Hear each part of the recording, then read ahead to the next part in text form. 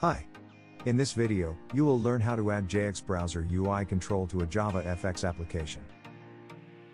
I will create a JavaFX application from scratch, but you can add JxBrowser to your JavaFX application too, using the instruction in this tutorial. Let's create a simple JavaFX application that displays an empty scene.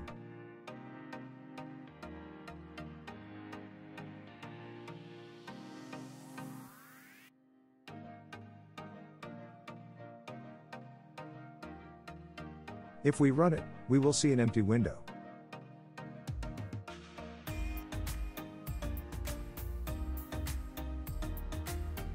To embed JxBrowser BrowserView control into the scene, create an engine instance. The engine is responsible for launching and initializing the Chromium engine.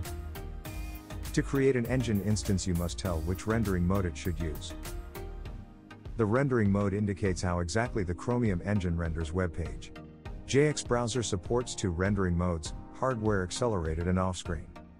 In the hardware accelerated rendering mode, Chromium renders web page directly on a native window that can be embedded into a Java window. In the off-screen rendering mode, Chromium renders web page in memory. You can read more about the rendering modes in our guideline. In this application, I will use the hardware accelerated rendering mode. Create a browser instance. It's equivalent of a tab in Google Chrome.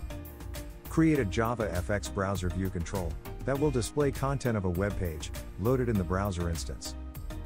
Create a text field where you can type a URL of a web page.